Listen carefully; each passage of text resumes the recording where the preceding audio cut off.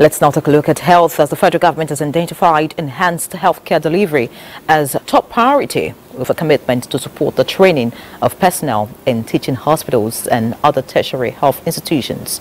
Vice President Kashim Shettima gave the assurance when he received the management of the University of Maiduguri Teaching Hospital, led by its Chief Medical Director, Professor Ahmed Ahijo, at the Presidential Villa, Abuja.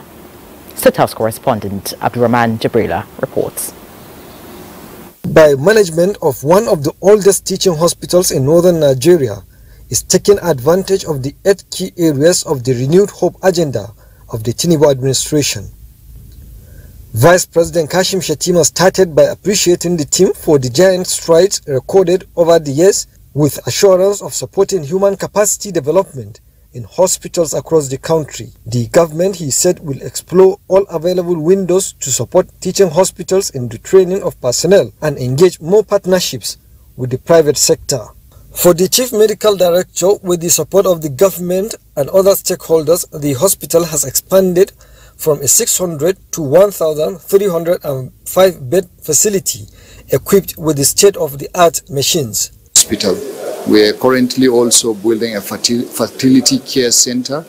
We have expanded our kidney center to 85-bedded facility with 4 operating theaters and many more projects, like having a dedicated standalone stroke center, which is the first one in the country that is 150-bedded, and we are looking at all the treatments that are previously obtained outside the country will now be done within the country.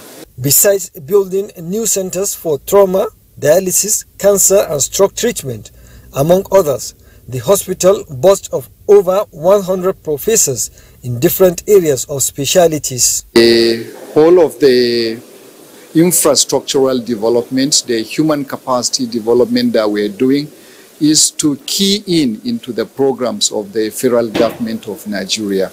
The president has a very good program for healthcare, especially the much advocated unlocking of the health value chain by the Minister of Health.